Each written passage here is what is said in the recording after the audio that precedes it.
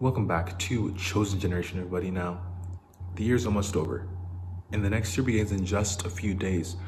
But I don't want you to go to next year feeling down or pessimistic, but I want you to go to next year feeling optimistic as to what God's going to do, because God is planning to do great things in 2022.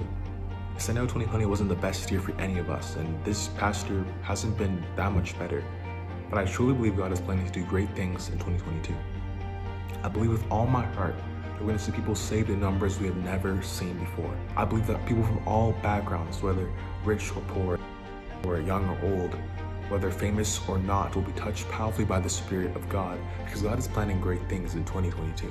The Bible says in Joel chapter 2 that in the last days God will pour out His Spirit, which means that as Christians we can be excited and expectant because we're living in the last days, but that means that God's going to pour His Spirit upon all flesh. That means that God's going to do miracles and signs and wonders. That means that God's going to do great things. So if you're a Christian today, then this is your chance to get closer to God than you ever have been before. This is your chance to push and to find your purpose in God's kingdom.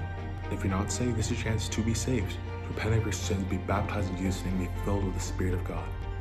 Because God is truly planning great things for 2022. God wants to do great things in your life, the life of your family, and in this world. God is truly planning great things for the next year. God bless you all.